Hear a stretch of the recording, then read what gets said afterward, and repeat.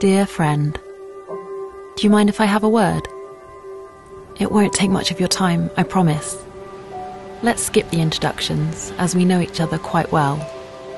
Yes, it's me speaking, January the 1st. I know it hasn't been exactly easy since we last saw each other, but I'm here to remind you that we're about to meet again very soon. And so I thought I'd share a piece of advice. A word, really.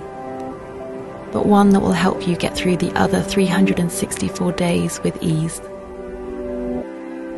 And the word is movement. That's right, movement. I'd love to see you start the year doing just that.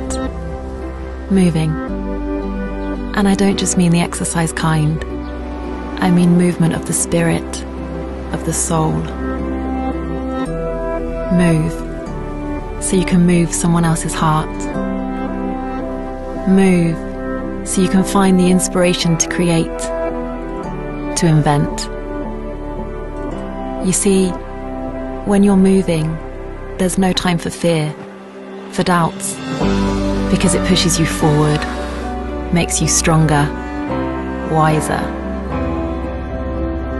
So take my word, write it down on a napkin, put it in your smartphone.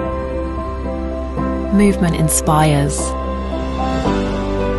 And when put into action, it will make every single day of your year count.